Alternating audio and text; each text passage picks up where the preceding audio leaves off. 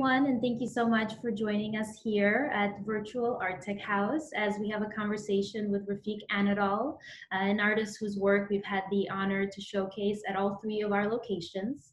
My name is Lena Galperina. I'm the Visitor Experience Director here at Art Tech House, and it's my honor to lead this discussion with Refik Anadol, who's a pioneer in data visualization as well as collaborating with artificial intelligence. His retrospective exhibition Infinite Space started in Washington, D.C. and went on to be showcased in Miami. And his work, Machine Hallucinations, was the installation that opened our New York location. So Refik, thank you so much for joining us here today. It's an honor to have you with us remotely, but still being able to talk. Thank you very much. Great to be connected again in a virtual world. Happy to share and excited to share more actually with ARTECHOUSE. Wonderful. So just to get started, a very broad question, but what got you interested in art in the first place? So I think my general understanding of the power and the magic of imagination start for me while I was 8 years old. I watched the movie Blade Runner, and that was a profound understanding of what will happen if I have a chance to analyze the world around me. And what will happen if I start to imagine a world on top of the world I am inside? And the same year, I got my first computer. And that was my, I think, took off from my physically biased world to a world of imagination. And since then, I think I'm constantly thinking about a kind of a narrative that doesn't belong to our reality, but it somehow finds a way to become a piece of art, a piece of experience. And that's, I think, how I started that journey. Wonderful. And it sounds like this journey to explore the possibilities and build on what is around you, you kind of naturally fell into using technology, but what attracted you to using this tool in your creative process? It was definitely those days when I found out that the science fiction itself as a thinking school of thought, let's say, was as a kind of a starting point for me. And the act of remembering the future was a super strong statement in my own mind and in my own reality. But what I found much exciting is when I shared these narratives and these experiences with more people, the more actually I found it much more connections between the ideas and the humanity.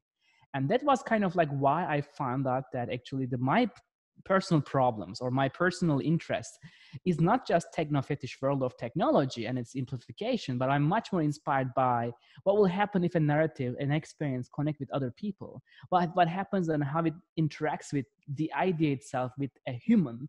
And that specific moment was my inspiration. And technology is allowing us to do this much better than using a traditional tools such as pigment or a brush or a canvas or a bronze or a material that belongs to, let's say, 19th century or 20th century.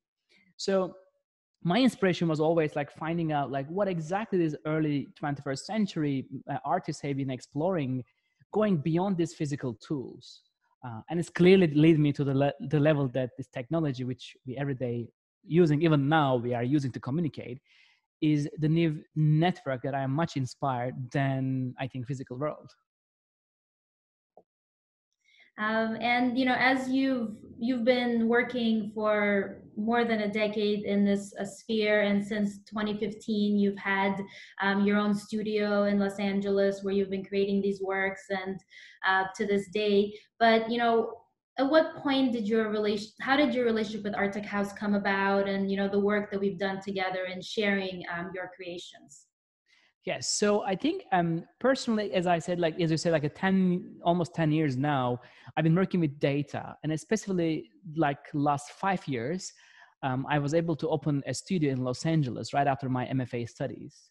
And for me, the dream was truly create a space where I can really just imagine these ideas, but not in a traditional art studio, but in a world where I can be really connected with the people I found purposeful and impactful for my journey. Pretty much I'm inspired from the cinema as a medium, because cinema is a medium that we know that requires a group of people that come together to imagine something doesn't real but feels real. So that was my mental model. And then opened the studio 5 years ago. Now we are 12 people, mostly from 25 median age, can speak 12 language, like very diverse group of minds. And then we started, like create those pieces that are mostly public art projects. They are permanent. But also at the meantime, almost now 9 years, I've been creating immersive experiences in the form of a physical room or immersive room with like multiple channels, and it has been going all over the world. But what was really unique with ARTECHOUSE project, first of all, the retrospective project, was like I was able to finally find a place that I can compile all the ideas in one location, one point of view, that people can immerse themselves with similarities on the surface, but depth still available. So that was like one of the beautiful challenge. I mean, I'm 34 years old, but when you say retrospective, it's something mostly applied to the people in their 80s or 70s. Like, I mean, some artists using this word specifically to compile their lifetime. So for me, which was very unique, I think, feeling for the ARTECHOUSE project was almost like I was able to compile last 5 years as as a retrospective. But in the last 5 years, we have really focused on the data itself as a pigment, the data itself as a sculpting these numbers in a purposeful, emotional way. So in Infinite Space exhibition, we were able to compile the wind data paintings, melting memories, which was focusing on the human memories. We were able to like even get some NASA GPL data sets. We were able to use our first AI, and I think the world's also first AI project truly use AI in public space. We even compile Bosphorus, which was another piece that visualizes the water surface activity. And then we also create a new piece from scratch called Machine Memoirs. So it was a very full, and plus Infinity Room, sorry, I forgot that, which is a very famous piece. So this whole thing is one location, and one location that you can feel all this is a beautiful challenge, I think, done meticulously in ARTECHOUSE, first DC, now in Miami.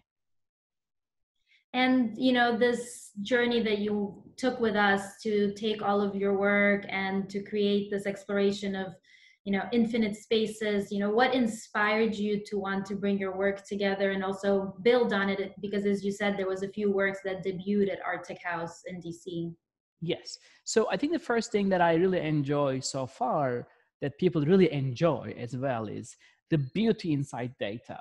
So first of all, once we talk about data, it becomes something very abstract for people. Like, first of all, people are thinking like what this mean, like what those numbers means. Of course, when we talk about data painting or data sculpture, what I'm trying to say is it's not about taking data as it is and put it as raw as possible. It's about like taking data and create a dramatization, which we can say data dramatization, meaning imagine a wind in Boston, the feeling of wind power, the speed, the gust and direction, taken in the form of like some kind of a beautiful poetic motion.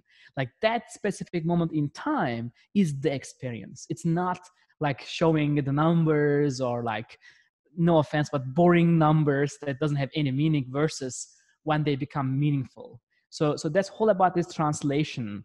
And I think one of the reasons that I think I was very lucky in this medium is I was one of the early pioneers who took this data and applied these algorithms. And it's the first time in ARTECHOUSE DC especially, we were able to create infinite boxes, which were allowing people to step inside the idea, not just looking on a flat screen, which is, I think, a very innovation of like experiencing an artwork, right? Because normally we know that a painting means most likely 2.5D piece of experience on a wall, versus when if you talk about data painting, I think it's beyond just a biased frozen pigment. The pigment here is in motion, a pigment that has its own kind of time and space concept. And in that infinite space concept, we thought that people should be able to feel the infinite amount of data that surround us. So you really become a part of the canvas, was the idea. So we execute this, and it was, I think, very fresh. I would have to agree. It was definitely empowering and immersive to the full extent of that word to be able to spend time with those artworks. It's interesting how you speak of data, you know, as you said, you know, it may sound boring to somebody, or how do you take something that's just so many numbers and translate it into something poetic and beautiful? But if you could speak more to this act of visualizing data, and I believe you also sometimes refer to it as data dramatization, which is a new way of talking about this genre.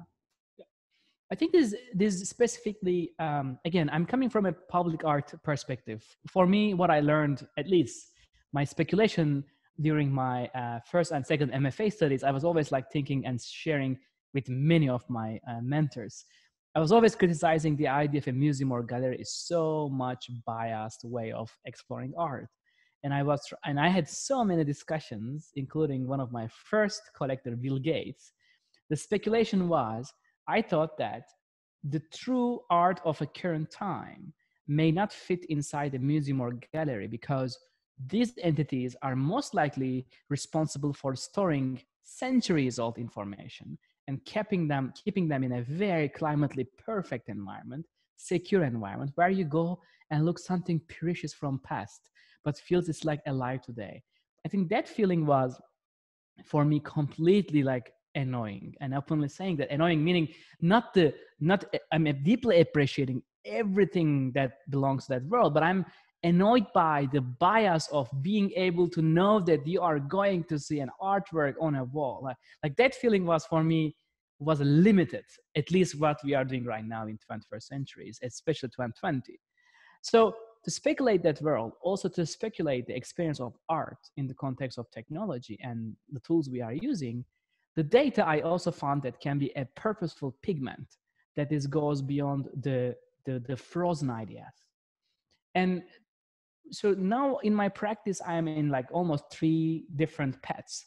The one path really focuses on public data, and public data meaning this can be a beautiful permits from the city of X, permits of buildings, energy usage, like even like the amount of like lights on the street. This is one data set. Or it can be public data meaning social network activities. Like we know we are now using those especially nowadays more than ever to communicate each other, to left our memories and emotions and ideas behind us. That's another like a very important domain. I'm also working with environmental data sets such as the water and the wind and temperature. I think almost now 5 years I've been really obsessed with our nature as a whole inspiration. The water itself, I'm super inspired by the water. I think first of all, we are all made of water as a human bodies. Without water, we are most likely nothing. And then water itself is, I think, have everyone's. I mean, I think somehow people are thoroughly feeling connected with the water, not by watching a sea or a river. Our inner body itself is the water itself. So we know that it's a fundamental material. And then also the third is I'm also working with like a machine intelligence, which is AI, specifically letting machine to learn from a specific data sets. This can be an image archive, text archive, sound archive. Let machine to learn from this, and literally I can take my brush and dip it into the minds of a machine and paint with what machine learned. So that's like my third kind of um, world of imagination that's trying to do. And while doing all this, since my very first artwork, I guess like almost now 10 years ago, I always use architecture as a canvas. I always state that media arts and architecture should connect. And that connection, I think, where I found the purposeful and impactful narratives. And data narrative is basically, or dramatization is exactly dramatization of when a media art and architecture connects, and how and why and all these things. But what that specific feeling is my dramatization studies, let's say. Hope it's clear, a little bit visually. Yes, definitely. It's I think it's when experiencing your work, it can be seen how the elements of what you took, those data sets of, the movement of the sea, and then to be able to stand in an installation that feels like the sea. I think it's a beautiful, truly poetic way of converting something that is scientific and maybe overwhelming to the human mind, and translating it into an experience that can be emotional or intuitive. So it's a beautiful way to create art, and I'd love to hear a bit more about why you're collaborating with artificial intelligence, why you brought in this component into your creative process, and what has been the most surprising thing that you've discovered in using this medium. Yes. So I think, first of all, I've been aware of AI pretty like my early ages. I know that it's a speculation. I know from the science fiction stories that this desire of a machine has a sentient quality of thinking, deciding. In these movies that we discuss, have this capacity of becoming a part of real life as beings. So I always enjoy this idea of like speculating about like when a machine becomes sentient, when a machine remembers or dreams, or machine have this cognitive capacity like who we are. I think it's pretty much any science fiction, I think, lover or has this similar, I think, imagination. But for me, what was really, I think, the gift of my life kind of moment was when I truly get invited from Google Arts and Culture and Google's Arts and Mission Intelligence Group to become an arts in residence, to become one of the first artists who truly use the tools that they invented in terms of an art practice. Like that was a really kind of this Renaissance moment, I think. We know that in Renaissance, the artists were getting the best pigment, the best brush, the beautiful empty canvases that they were depicting, right? I think exactly similar thing happening right now in the field of like these tech giants who have this enormous capacity of like, production or imagination or research. Also like having this new, I mean, the last couple of years, also have this desire to like go deeper in their research and understanding of these tools with arts. So I think I am one of those early artists who truly working with these entities to imagine future by using tools from future before they become a product, I guess. Because when I talk about AI in that research project, we were like imagining tools that even not exist. Like we have been like creating things that are not even there yet. So this is a very beautiful feeling, I think. And I think arts has this quality of always imagination. Like always, like artists were always inspired by the technology around them. Always like they try to use them in the maximum capacity of its imagination. So this is very similar happened to me as well.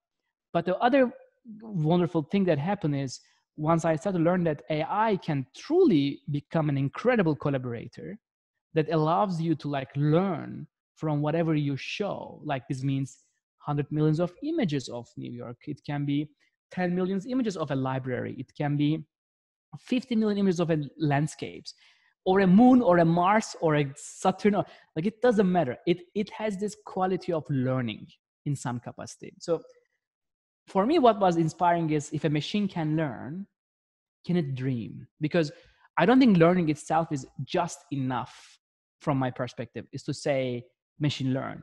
But like in our life, our experiences, our emotions, memories makes who we are, right? Because we use processes learning into an experience or other cognitive skills. So I was inspired from specifically what will happen if a machine truly can speculate a moment of dreaming, a moment of hallucinating. And these are like very, of course, last now 4 years of experience. I'm still openly saying I'm not a computer scientist, but I'm personally enjoying learning to learn. And what I learned so far is machines has an incredible quality and capacity of collaborating once you have a purposeful questions and once you have a purposeful reason. So an AI in this context allowing many people like me to use big data to create a creative outputs. And simply, I'm calling it hallucination because, again, 4 years ago, while we were like discussing this with AI curators and engineers at Google, and recently now at NVIDIA and Intel and IBM, the very similar thing happens. Pretty much common consensus is when a human interprets the machine, it's not anymore a dream. Like the humans have its own cognitive skills. It's more like an hallucination, because and a human interprets what machine learned and how it exposed to the, like, again, back to the reality. So that's why I'm calling them machine hallucinations, or like, that's like kind of a, again, it's an ongoing research. Who knows where it goes, where it comes. But for me, the keyword hallucination and its responding experience with the machine's mind is one of the findings, because it can create almost realistic, but not real, but almost realistic feelings of seeing things in life. Incredible. Something as you were talking about this, you mentioned how, you were invited by these companies that, have maybe other primary purposes, but they are involving the arts. At Arctic House, we created these homes to be at the intersection of art, science, and technology. We believe that's where a lot of this innovation in the 21st century is headed, and that's how we're exploring as human beings. As an artist at the center of this, why do you think, a lot of people say, like, if you put science here and art here, they're opposites, they're not the same thing. One is creative, one is logical. But someone who's in the middle of this and living in both, all of these worlds, why do you think it's important for arts to be within this sphere of technology and science and all of these things that you're involved with? I think it's a very good question, a problem. So I think, but if you look at the history of human imagination, if you look at like really centuries old, like experiments, it's always, but always, actually science and art and technology have collaborated. It was never actually truly separated. And it was never actually discussed even separately. But I think what makes the current situation of humanity is more trying to group things individually than trying to group them together.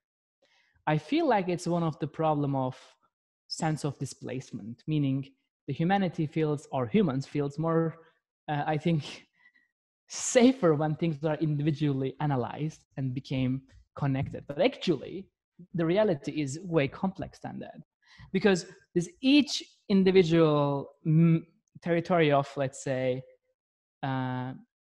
imagination or productivity for humanity. They always symbiotically connected each other. For example, anyone, I think, like myself, who enjoys being on the edge of imagination, who is really on the edge of what can be done with the current tools and the feelings and the reality, will never be happy with a one kind of a medium, will never be finding things that are easy and simple and just one like thing that can because I think what we are as humanity going more richer understanding of who we are, why we are here, like what will happen to next to us. And the more we get into these mindsets and being more sensitive, the more we connect many things. So simply, anyone who is, I think, now creating with any tools, like eventually using those like different mediums.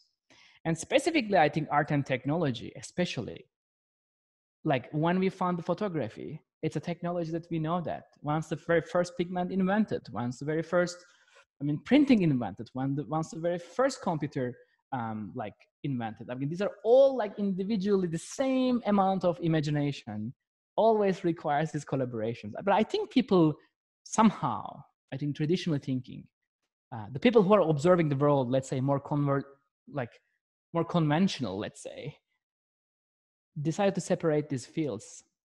But the more actually from the hands-on minds and souls who are using these imaginations, we're always connecting them. But I think like many things, like when we found the fire as humanity, we have a chance to cook with it, right? Create communities around it. With the same technology, we create guns and separate each other. So it's a very similar problem, I guess, that is now a much important time to collide many disciplines to make much more purposeful inventions and experiences. So I feel shortly that the more the fields are connected to each other, the more the profound things we are, I think, creating. Wow. And as you're working in this realm and you're creating things that you're passionate about and that you're observing about humanity and about the world around us, what do you hope people take away from your artwork? So I think one thing that I'm really very hopeful is having an awareness of the tools we are using. Like in all these exhibitions, people can really go, and each location, DC or now Miami, we have these like kind of a process videos. Like it shows what's going on, or the ARTECHOUSE team like meticulously explains what people are seeing in that moment. So nothing is hidden, nothing is like kind of like more invisible, because I think my process is making invisible more visible. And once you have a staff, once you have like people carefully like yourself and many others at ARTECHOUSE team goes and explains, hey, what you are seeing is coming from this data, represents this. I think it's a beautiful statement about what they are seeing. Of course, some people say art doesn't need that. Doesn't need an explanation. Art doesn't need to be understood, but has to be felt. I completely agree with those mindsets, and I completely on the same page.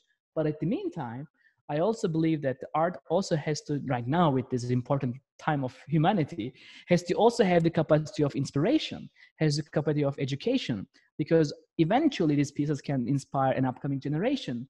The piece can make an old moment in someone's life that can inspire that mind to go back and learn about computation, learn about, I mean, sound design, or who knows. So that's, I think, very important as well. And I think one of the reasons I'm enjoying through these exhibitions, through ARTECHOUSE going alive, is the purpose of pieces are not anymore just on a glass or on a boring screen or whatever.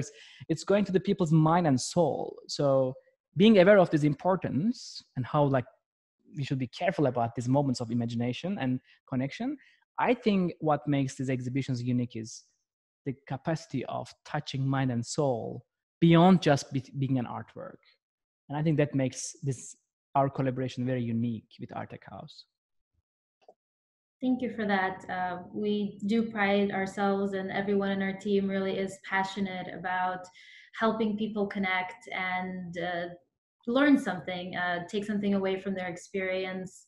Because for many people, it is the first time that they get to see art like this, and it's Absolutely. exciting to be the place where people can come check it out.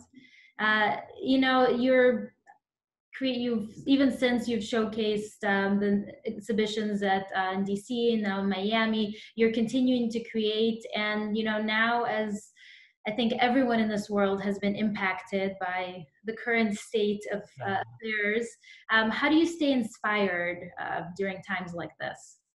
So first of all, I'm extremely feeling depressed in the beginning of this problem, like because first of all, it's a very unique feeling.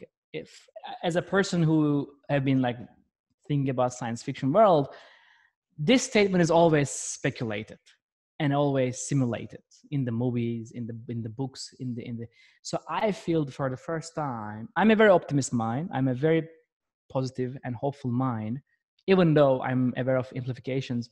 I'm always like very also positive in the hopeless world of how we do these things with the world of technology. But it's the first time I feel like we are completely on the wrong path. It's the first time I felt that, oh wow, something is really dangerously happening and we cannot stop this if we are doing things as we are who we are. So I feel the power of change, which is like being at home, disconnected, or connected in different ways. But what was really weird that I was feeling I'm in a science fiction movie, but this thing is very real movie that is truly happening. But also I'm a little bit more not hopeless because very openly saying I'm a person working with computation and people all around the world. So I was always ready for connecting with people in anywhere in the world. I think for people like me, we didn't get too much affected because we were always in this mindset.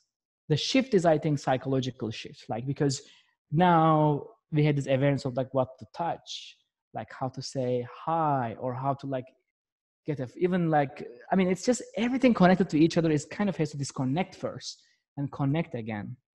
And that feeling, I mean, if the technology isn't like this right now, what we have, we will be in a much more desperate situation. I think we should be thankful to technology that it allows us to not only just connect us, but also at least like we can keep going in our life, even though we are disconnected, but we are somehow connected.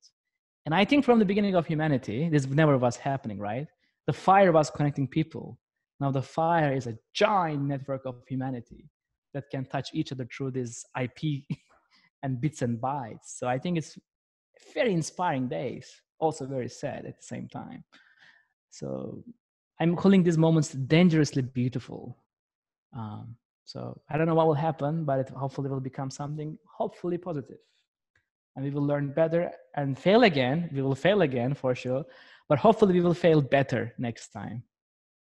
Yeah, hope is, I think, what's bringing everyone together and kind of helping everyone do their part. One of the things at Arctic House that we're participating in is a project called Folding at Home, Yeah. where our locations are closed, but we're lending a use of our computers to researchers who are working to combat this virus, and hoping that the technology that we have enable through this network, as you're saying, and this connectivity enables these researchers to get to an answer faster so that we can reach that beautiful and hopeful future. And we were wondering, you with your studio, because you employ such advanced technology and supercomputers, are you participating in any such efforts? Yes.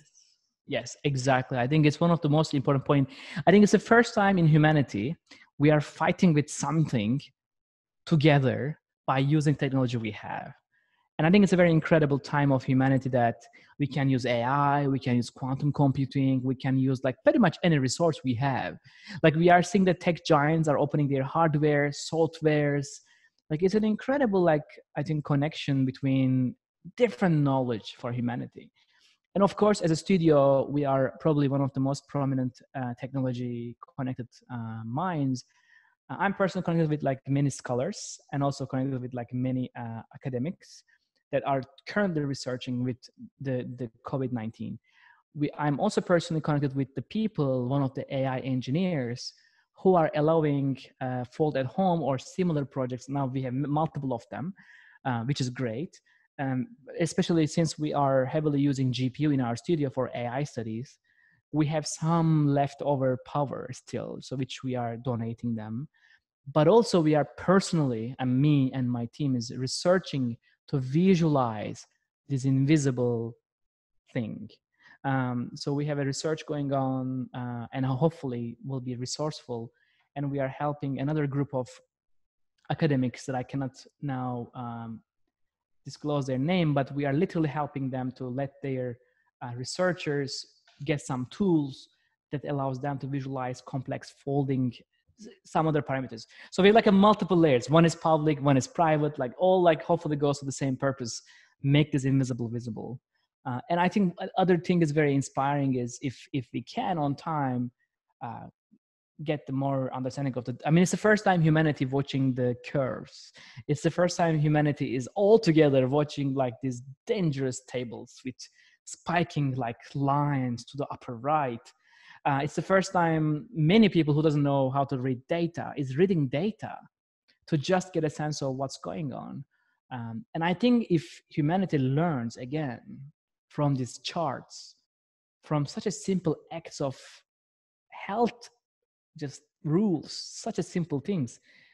I think first of all, the world has changed completely, I believe. Like we are completely changed. After this, we are a different kind for sure. But again, hope we don't fail again with this capacity. Hope we fail better is my hope, I guess, again. And I believe technology will enhance where we are for sure.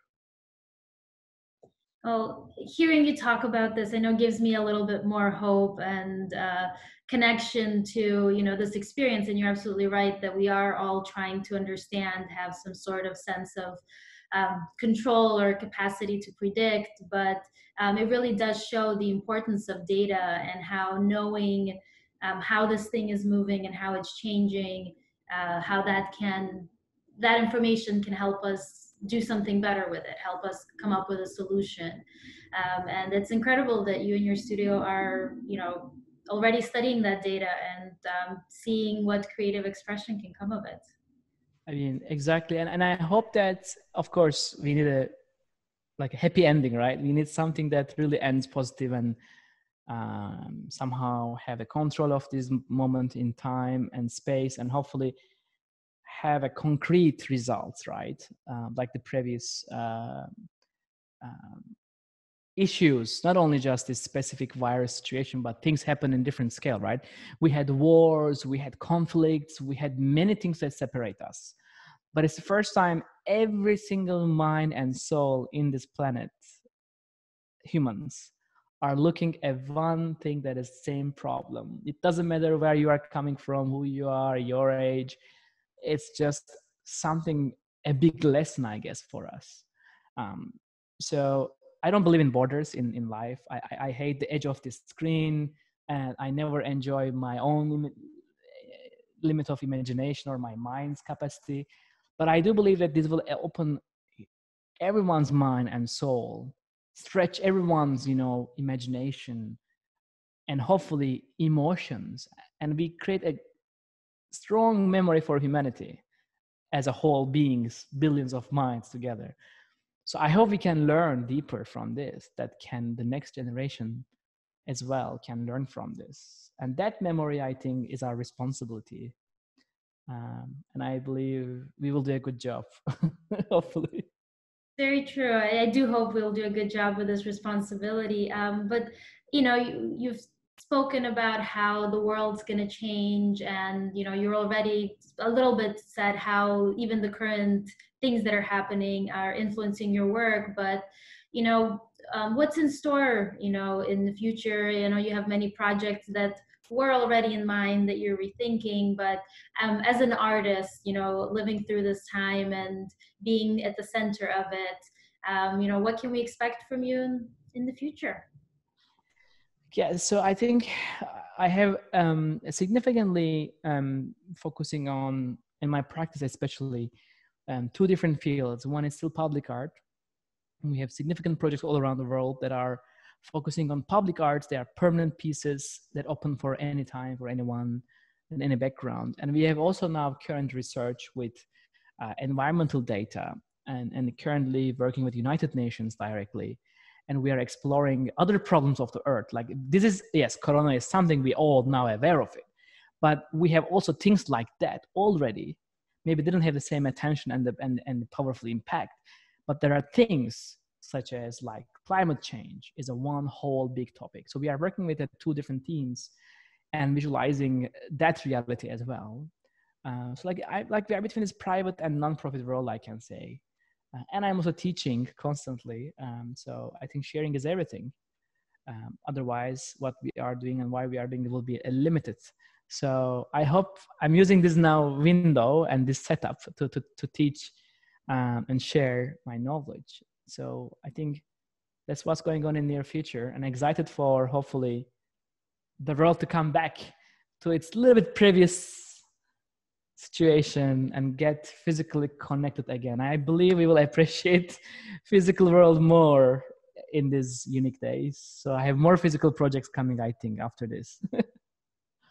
That's great to hear. And truly, we at Arctic House and all in the audience, I think, appreciate you opening up your mind to us, sharing your practice, but also, your perspective on how things are. And I think for me personally, at least, I know definitely I learned a thing or two, even though I've spoken with you many times before. Every time we have a conversation, I learn something else, and feeling a bit more hopeful. So thank you so much for your always inspiring words and your brilliant and open mind. Thank you for taking the time to answer some questions. Thank you. Thank you. Hope to connect with everyone soon, physical world.